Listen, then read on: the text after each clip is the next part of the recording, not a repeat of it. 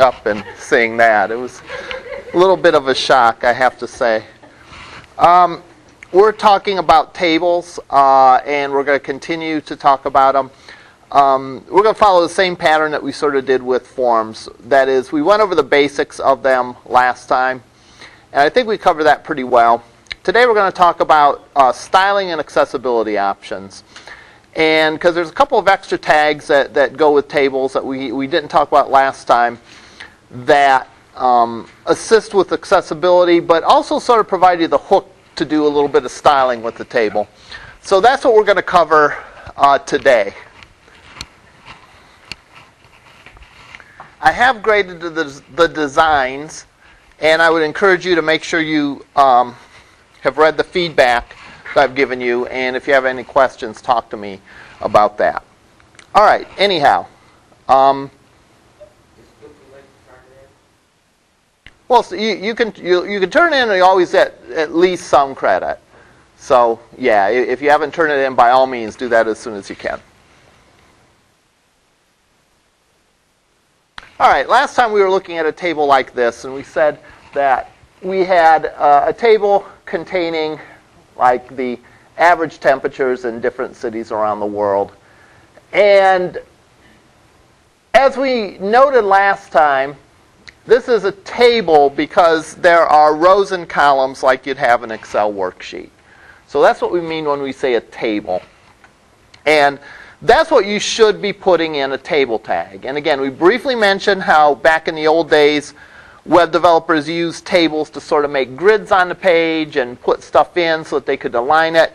And we also mentioned that if you have learned to do that, if you've done some web development in the past, to not continue to do that, because that's not a good practice. It's a very inflexible practice. You can get it to work on a page, but if you decide to change the layout, you're kind of stuck. All right? And flexibility of layout is always important as far as web design goes, because you never know how big the person's screen is going to be on the other end. And when you throw in mobile, that issue becomes taken to a much greater degree even. So here's what we have. And again, let's take a look at the code to review. And then we'll go on to add some new tags to the mix.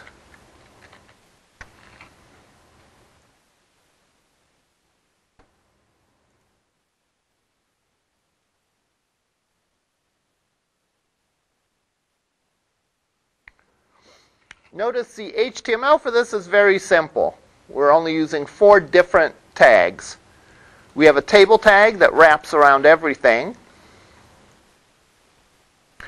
We have TR tags. A table consists of a number of table rows.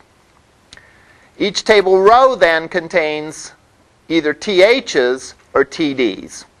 THs being table headers, TDs being table data.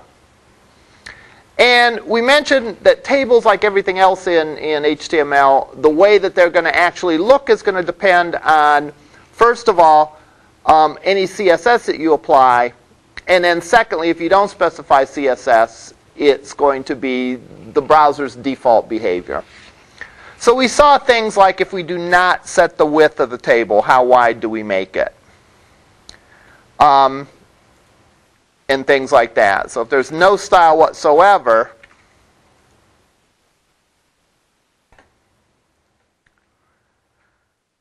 by default, the THs are centered and bold, and the TDs are left aligned and not bold. And by default, the columns are the size that they need to be to fill or to fit the biggest piece of data in them. So for example, the first column for city, the biggest piece of data in that is the city Rio de Janeiro, so that's how wide it is. The other 3 columns, January, July, and October, the widest thing in those columns is the name of the month. So that's how big that is. All right. Of course, any of that we can control via our CSS. So we can give the table a width and a minimum width. We can set a border on the table and do all kinds of things with that. Notice I defined warm city, TD. If we wanted to, the question that a few people asked is, what if I wanted to highlight one row or even one cell? Well, you can do that again the same way that you could do that with any HTML. If there's one link that's special on your page, if there's one heading that's special on your page, you can either assign it a class or you can assign it an ID.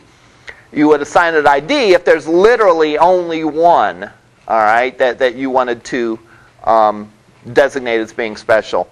You would use a class if there's potentially more than one. So in this case, we said, what if we wanted to highlight the cities who had really warm temperatures? So I made a class for warm city, and then I applied that to the two cities that were a lot warmer than the rest of them.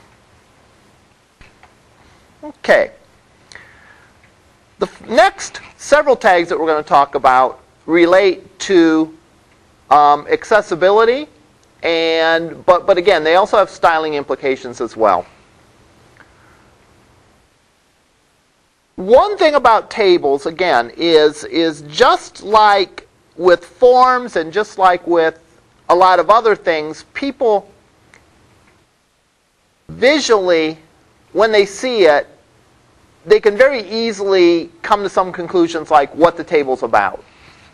For example, without any sort of labels here, you'd probably, if you just saw this, you probably would have a pretty good idea that this was temperature. All right? Maybe, maybe not, I don't know. But if you look at this, it sort of makes sense. Because we can see the table all in one shot. All right?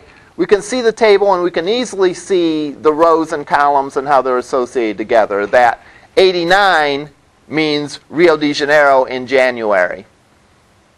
83 is Cleveland in July, and so on. People that are accessing the web via a screen reader, though, the screen reader reads the table across. So, in other words, the screen reader, if it were reading this table, would say city, January, July, October, Cleveland, 20, 83, 58. It's a lot less obvious if you're being presented the table in that mode of what it's all about. So one thing that we can do right off the bat to make the table more clear, and it's good for even people who are not visually impaired, is that we can add a caption to the table. So I can go into the table, and I can, immediately after the table tag, I can put a caption to say something like average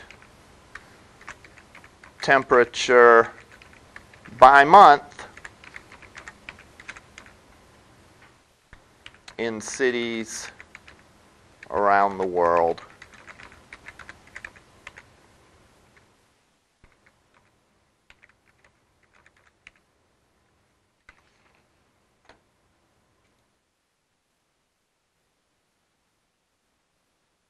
And the caption appears sort of as a header on top of it. All right? Now you might ask, what's the difference between doing this and just putting a paragraph or a header tag or something like that on top of it? The difference is that tag now is part of this table. All right? So conceptually, the screen reader, the HTML, because that tag belongs to the table, it makes sense that that tag is part of the table. So it goes with it and it's logically linked to it. And of course, like anything else, we can style this. So I could make the caption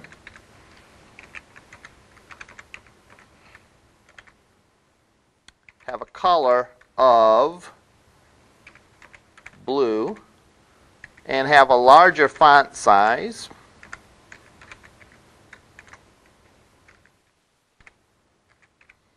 And maybe right align the text.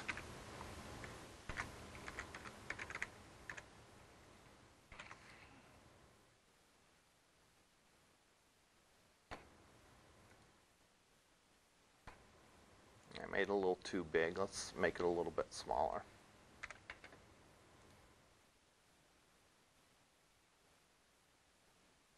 All right? So I can make it look the way that we want it to, again. Never let the appearance of something keep you from using a tag. You use a tag because it's the appropriate tag to use. If you don't like the way it looks, you change it with CSS. So for example, in this case, that's a caption for this table, so it should be a caption tag. You know, don't say, well, I want it to be bold, so I made it an H1. No. If you want it to be bold, or if you want it to be bigger, you change that, you control that through the styling of it. Now, occasionally, there are rows in a table that relate to header information and footer information. For example, let's say I had maybe the average temperature worldwide, sort of like the average of the averages on the last line. That wouldn't be an individual city, that would just be like an average of all the cities that were listed. So I could do this and add a row to the table.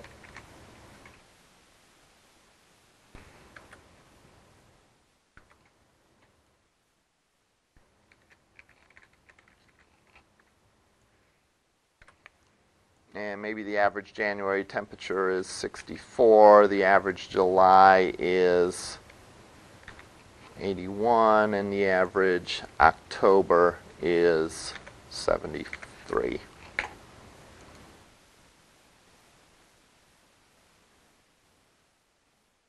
Now, if I do that, this row is different than the other rows, right? This top row is headers. These 4 rows are really the data of our table. The bottom is sort of just like not really a summary, but sort of like totals or footer type items. There are tags that designate those sections of the table. And they are the T head, because it's possible to have more than one row that's a header. So there's a T head that goes around all the header rows on the page.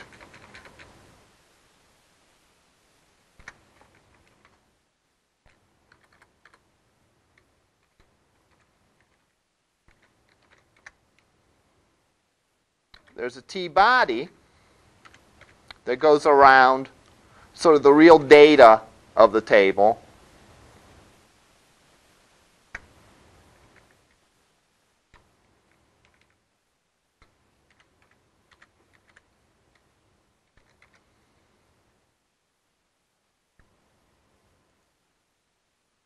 And then finally, there's the T foot.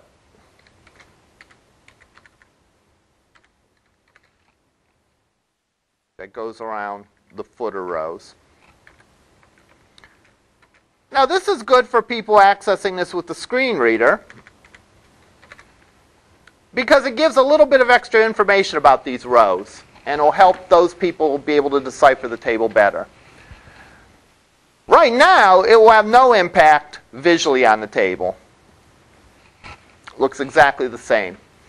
But we can use these tags to style things if we want to. I'm going to eliminate the style and redo the style of this table. Just now that we have those extra fields, we can maybe do some things a little different than we did originally. I'm going to go in, I'm going to get rid of the style, most of the style, and I'm going to redo it. I'm going to give the table a width of 50%, minimum width of 300 pixels, border 2 pixels, solid black, and border collapse.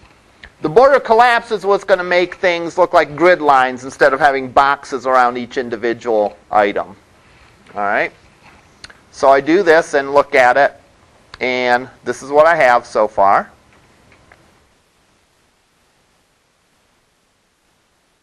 Again, certain things are controlled by default. The TH is being bold and centered. The caption being centered. The size of the table, I said 50% with a minimum width of 300 pixels. That is style that I have controlled. However, if you look, the size of the individual cells is done based on their content.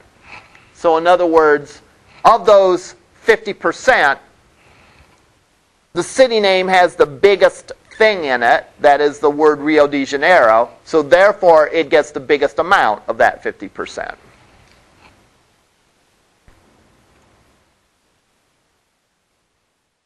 Then when we get to the minimum size, it still keeps them sort of in that proportion.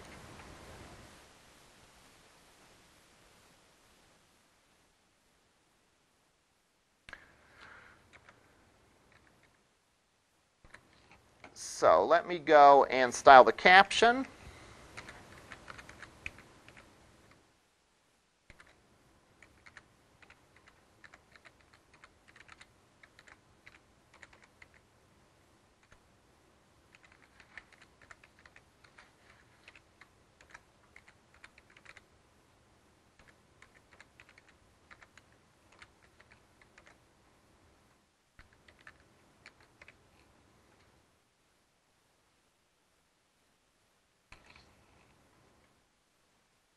Make the table a little wider.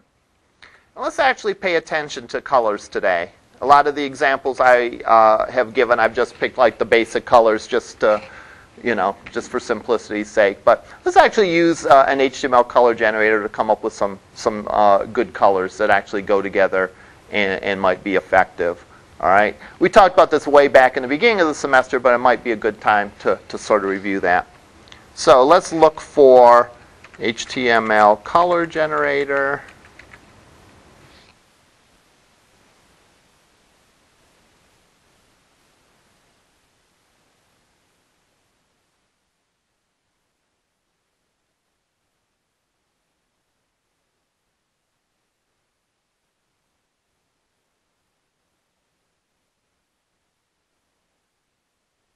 I'm going to pick purple for this because purple's a cool color.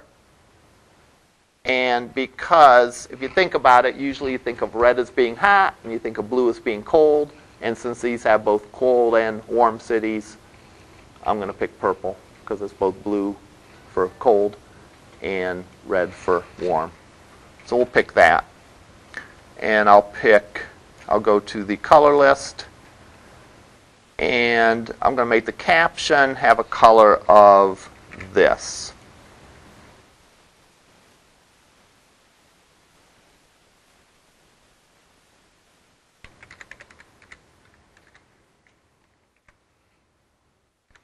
And I'm going to make the border have this as a color as well.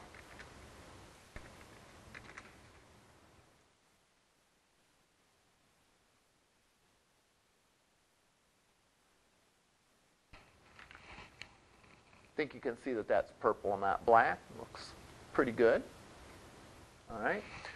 Now, I can make the T-body and T-head and T-foot have a different style. Just to let people know another way visually that these rows are a little bit different than the rest of them. So, I'm going to put in my selectors for T-body, T-head, and T-foot. And I'm going to give each one of these a slightly different color based on my color scheme designer. Let's give the headers this color. So I can say T-head, color,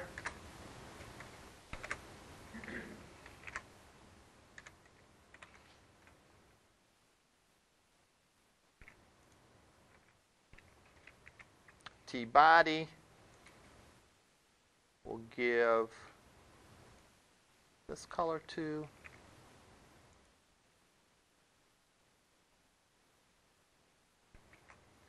And then finally, the footer will give this color too.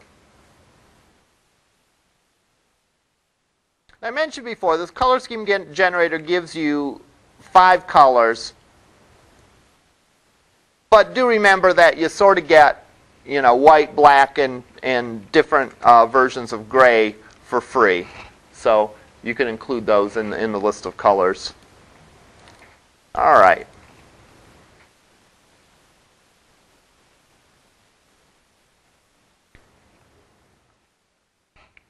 there, if you look, they all have slightly different colors, and that's just another way for it to stand out.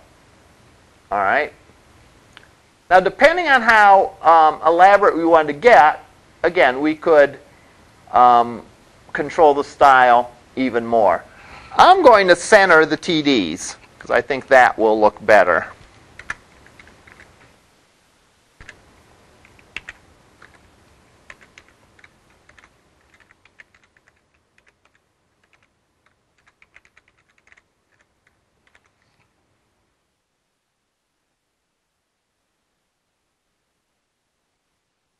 Not bad.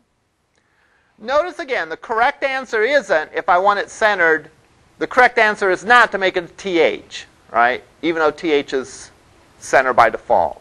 The correct answer is, well, that's not a header. That's data. So we'll put it in a TD tag, but through our CSS, we will go and center it.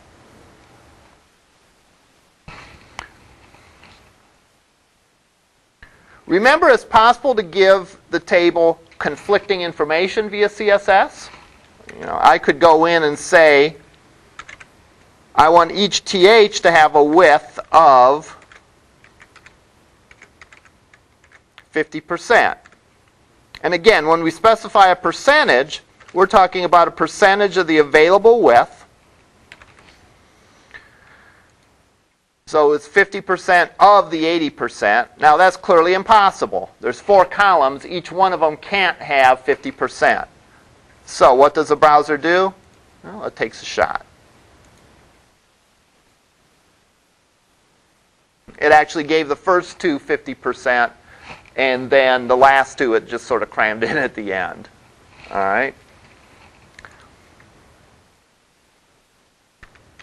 The browser's remarkably resilient. All right, it can take pretty much whatever you throw at it and make some kind of sense of it. Now, whether that sense is what you intended or not is another matter altogether. All right, here is probably a better way to look at that. There we go.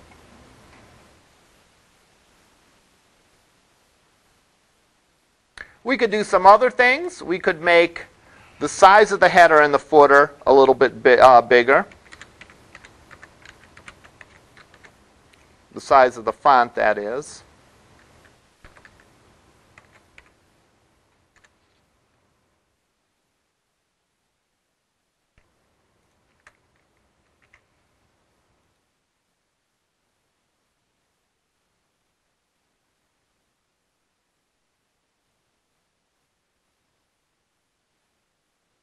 We could make the body, or we could make the header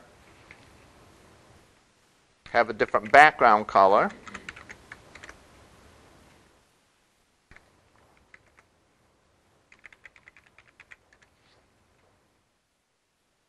And likewise the footer.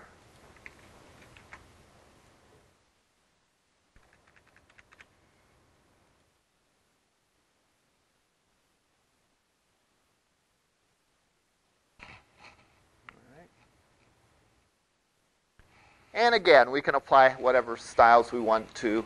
And pretty much anything that we learned via styles,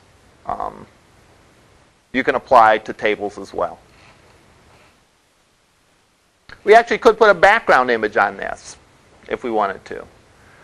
We could put a background image on each of the city titles if we wanted to. All right?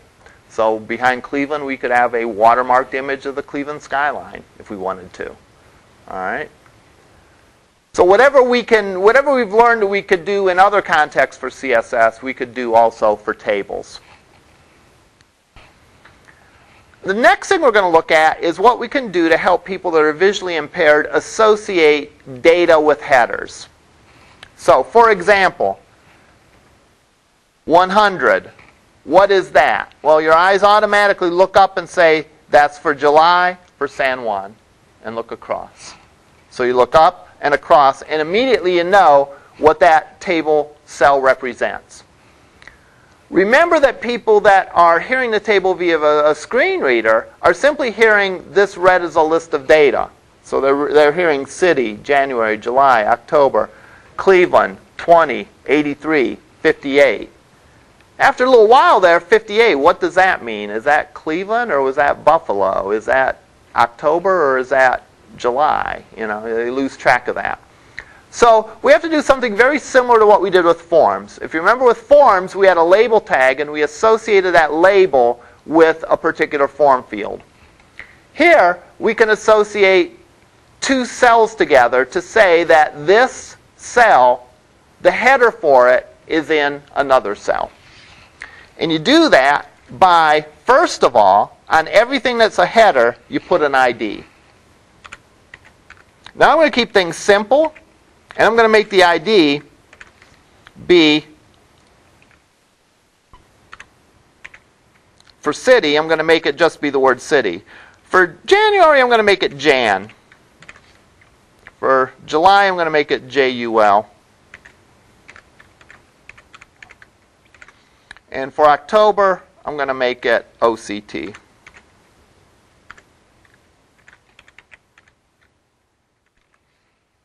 All right?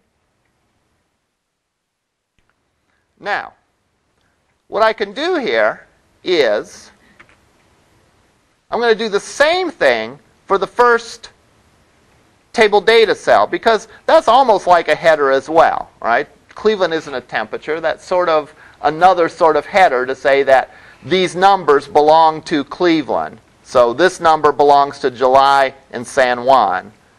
So I'm going to also put an ID on these table cells.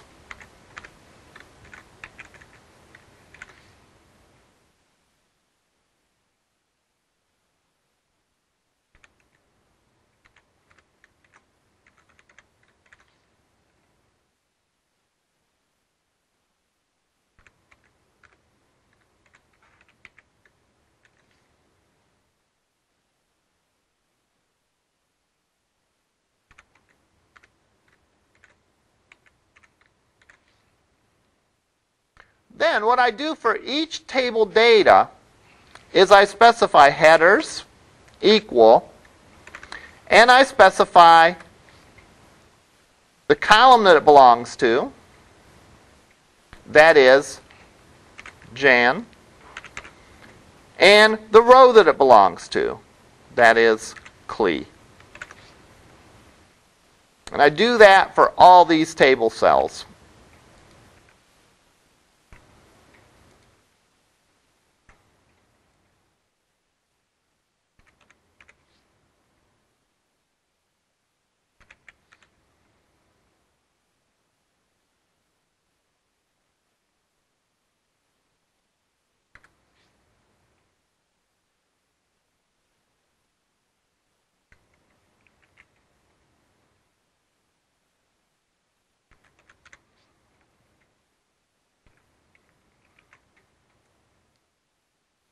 Now, this is a little tedious, but it wouldn't nearly be as bad if I had done this from the start. And the other thing to remember is a lot of times our HTML code is actually generated by server-side scripts, which means we don't have to repeat it this many times. We can write a script to do that for us. So this seems a little bit,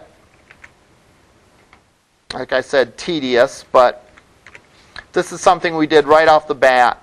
It wouldn't be that bad.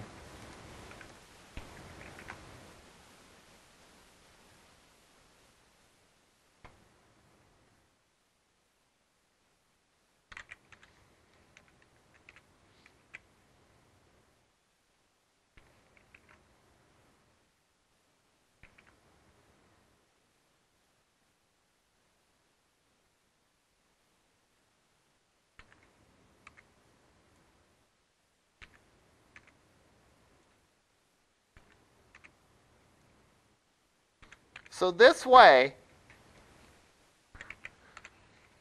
these header tags, or these header attributes, point to the columns that contain the full description of what this row is. In other words, what does this 20 represent? Well, Jan matches up with that, so the screen reader knows that it's January. CLE matches up with this, so it knows that I'm referring to Cleveland here. So the screen reader can know that this 20 refers to January in Cleveland.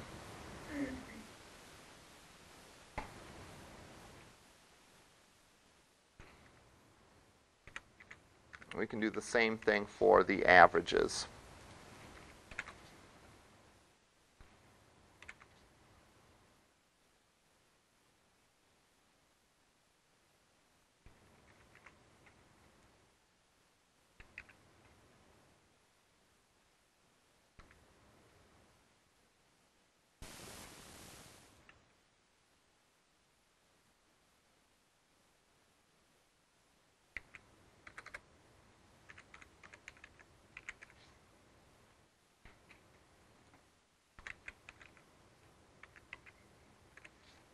All right.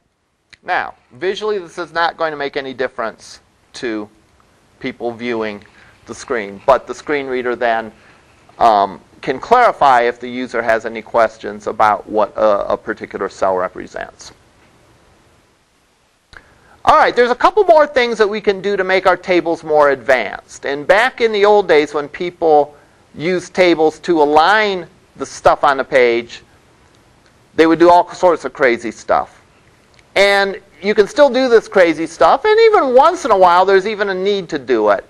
But I'd strongly urge you not to do some of these techniques that I'm going to describe in a second here. All right? One thing you can do is there's a row span and column span attribute that you can use to make a particular table cell go across several columns or several rows. All right? So for example, if by some amazing coincidence it was 83 in Cleveland, both in July and October, I could do this. I could have nothing for October and say call span equals 2. That means that this table cell goes across 2 columns.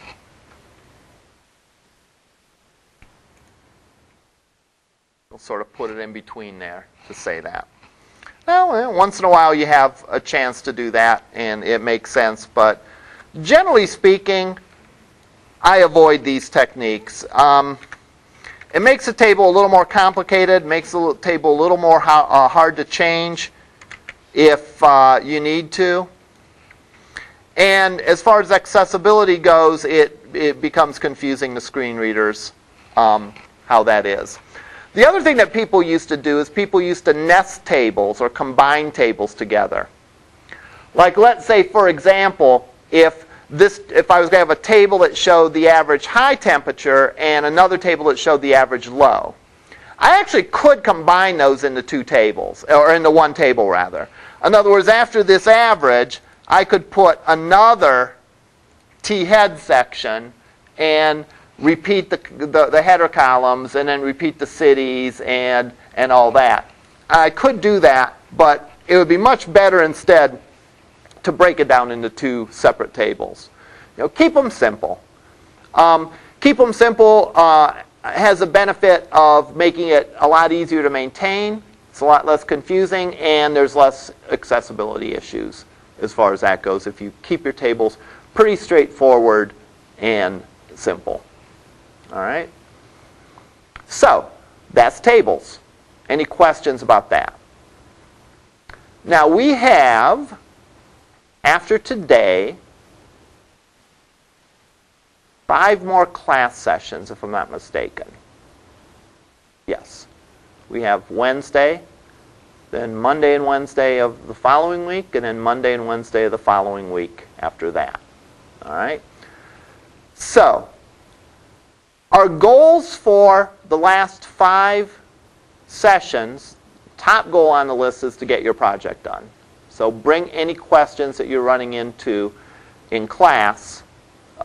Bring to class any questions that you're running into as far as your project goes. And I'll either address them during class, or I can we can make some time to do them in lab.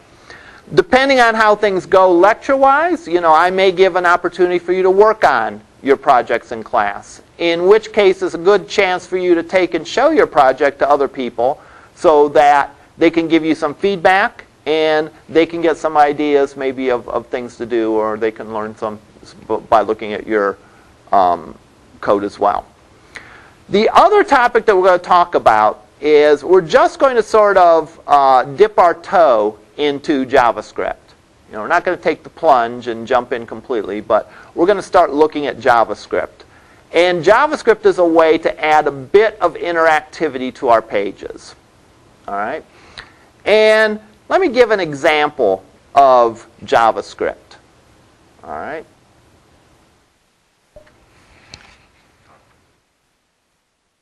From an actual website.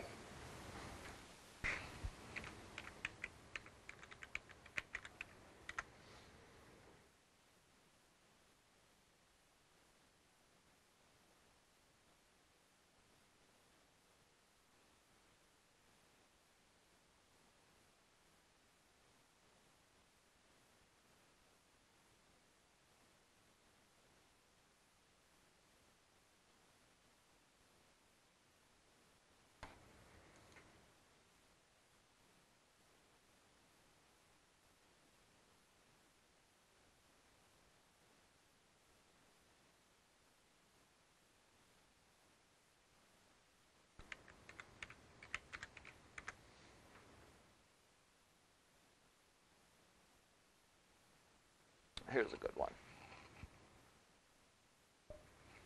All right. ESPN.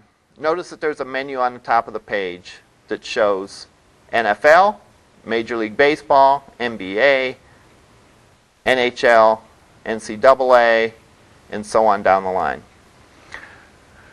This page is loaded on our computer. So what happens, and we've gone over this diagram before, and I go over it a lot in a lot of my classes. What happens is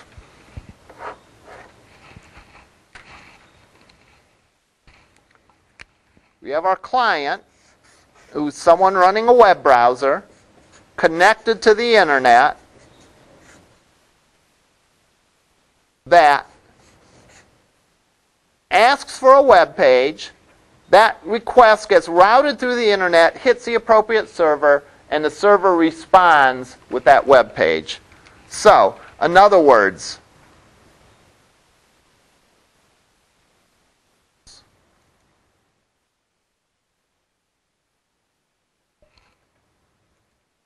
here I am, a client. I make a request for a web page. How do I make a request for the web page? Well, I could click on a link. That makes a request for a web page.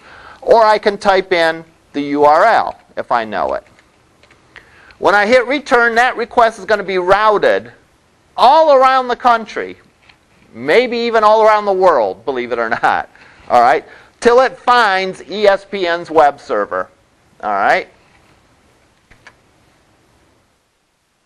ESPN's web server then sends back to me through the internet, through the same process. It could go around the world till it finds me, or around the nation anyhow till it finds me. It sends me a completed web page. It's amazing how quickly that happened, right? Given all the things that it could have, all the whole path that it could have taken. Now that there's a copy of that web page that's sitting on my computer, all right, and for the most part, we're not communicating with ESPN's web server anymore. We'll communicate if we go and click on a link. There we requested another page. So the same thing happened over again. But if we're just sitting here looking at this page, it's not like we're connected to their web server. But notice what happens as I put my mouse over certain menu items. The page changes a little bit. All right? If I put my mouse over NFL, I get a listing of stories related to the National Football League. If I put my mouse over MLB, I get about Major League Baseball, and so on down the line. Now, this happens immediately. All right. Now, we have a very fast internet connection here, so it isn't as obvious. But on a slower internet connection, if we requested ESPN.com, it might take a second or so for the page to load, or a few seconds even. All right. But even on a slow internet connection, this is going to happen pretty much immediately. All right. Why does it happen immediately? Because we're not communicating with the web server, even though the page is changing. When the web server sent us a page, it sent us some instructions that add interactivity to the page. All right, it sent us some code. So we talked back when we were talking about forms how there can be server-side scripts that take and process the data and do different things for it and customize the web page that the server is going to send us. That's one sort of script. That's scripts that are used to write a custom page for us. This script's a little bit different. This script doesn't run on the web server. It runs within the browser. All right? And it doesn't prepare a new web page for us. It simply changes the way our old web page looked. So really what happens here is when we make a request for this, we actually get all these menus. The menus are just hidden. How are they hidden? They're hidden more than likely through CSS. Again, I'm making some assumptions. It's hard to know exactly for sure what's going on without diving into the code. But more than likely, we're getting all these menus when we first request a page, and these menus are either appearing or disappearing based on our actions. So there's interactivity. And that's the one thing that's missing for a large part with HTML and CSS. There's really no interactivity. HTML is the content. CSS is the appearance. Now we can do a little bit with CSS. We can make some hover effects, and we can do a few things like that. But the ability to go and make our page interact so that I put my mouse over a link, I see a different submenu, that typically is functionality that's done via JavaScript. It could be done a couple different ways, but it's typically done via JavaScript. And that's what JavaScript brings to the party. Now, we're not going to spend tons of time on JavaScript. The aim isn't to make you an expert, but I do think it's important for you to see sort of JavaScript being sort of the third piece to the puzzle, what it brings to the plate and what it contributes to a web page. So we'll look at some simple examples of how JavaScript works and how it can be used to enhance a page. All right. So two things really we have to finish: our project and JavaScript. Yes? Do you do JavaScript in Notepad as well? It's just code, right? So we can write JavaScript in any text editor that we want. Absolutely. Other questions? And will JavaScript kind of work with CSS so that it appears a certain way too? Exactly. We'll talk about this more in detail next time, but essentially these things form like a little triangle. The things work together. So how does JavaScript make one menu appear and another menu disappear? It makes it appear and disappear by manipulating the CSS. In other words, there's one of the properties about the appearance of something on a page is visibility. All right?